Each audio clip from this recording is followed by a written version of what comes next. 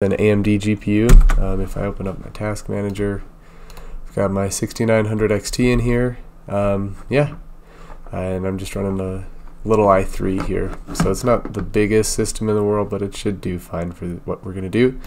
So we're going to come here. I just Googled or Binged or whatever, Stable Diffusion directml, because that's the backend we're going to use, because the other ones I've used ROCm, and that's Linux exclusive. So the equivalent of that is Microsoft's directml. So we're going to come here to the Stable Diffusion Web UI directml. We're going to scroll down to where it says install on Windows, automatic installation on Windows. So it's going to say you need to get Python 3.10.6, so we're going to open that in a new tab, and then we're also going to need to get Git there. So we'll come here, Python 3.6, that's the right website. We'll come to Windows 64-bit installer, do that. They say you need to add it to your path when you install it. So you download it, you come to your downloads, then you do this, you open it, and there's going to be a checkbox right here that says add to path. You add that to path, and then you can install it, and that will install Python 3.10, which is what's necessary to run this this particular version of directml. So we'll just wait while that installs. Shouldn't take too long.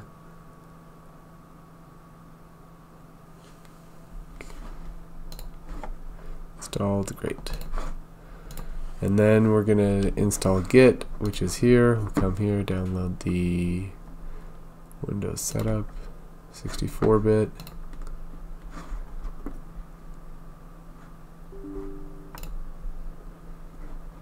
Do that.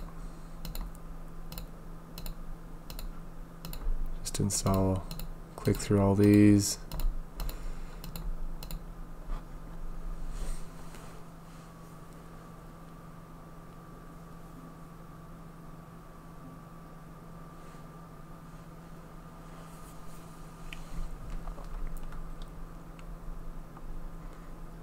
Now we can launch it.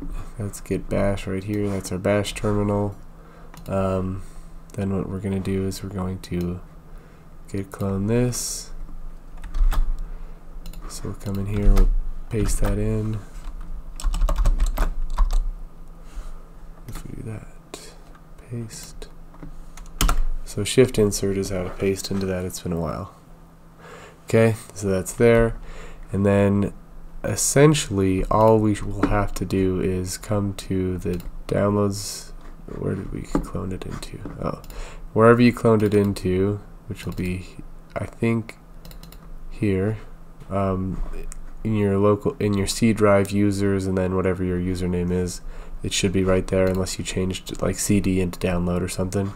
But if you just pasted it like I did from the tilde, it should be right there under your user. Come here, and then we'll go to webui-user. We'll go to the batch file one. We'll run that,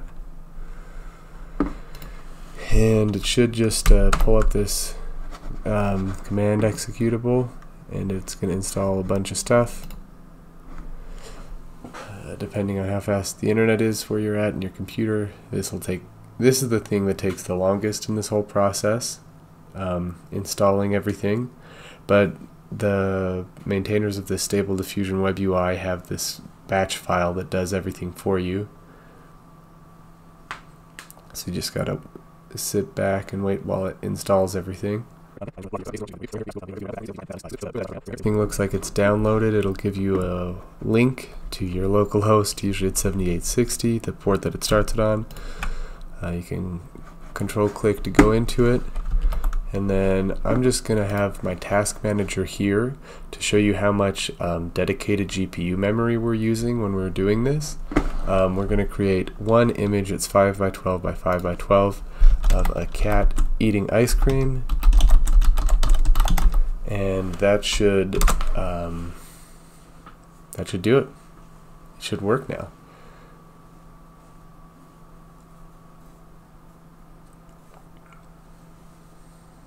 So there we go.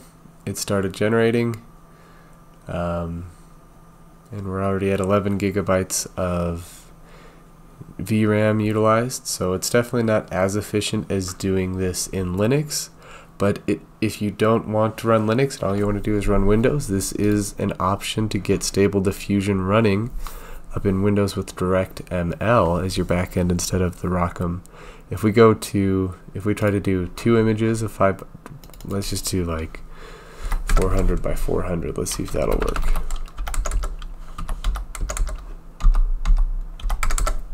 So if we try that, we may run out of vRAM, but I'm not positive. Yeah, look at that. Oh, never mind, that's just a count of 2 batches?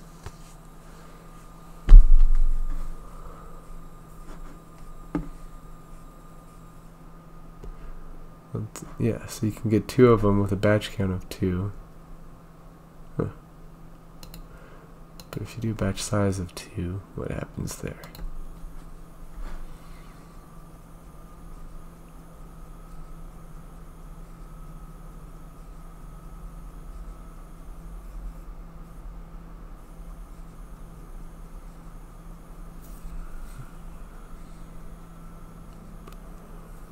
Yeah, so it looks like you're able to do that. I'm even recording with OBS right now, so that may be using like a gigabyte of vRAM as well. So it looks like you're able to do that. You can come over here if you wanted statistics on how fast those run. 22 seconds, 17, you know, that kind of stuff. It'll tell you how many seconds per iteration or iterations per second you get with the stuff that you're running. And so yeah, that's an easy way of getting stable diffusion running on Windows with an AMD GPU. Hopefully this has been helpful for you. If it has been, hit that like button and subscribe, and thank you for watching. Have a great day.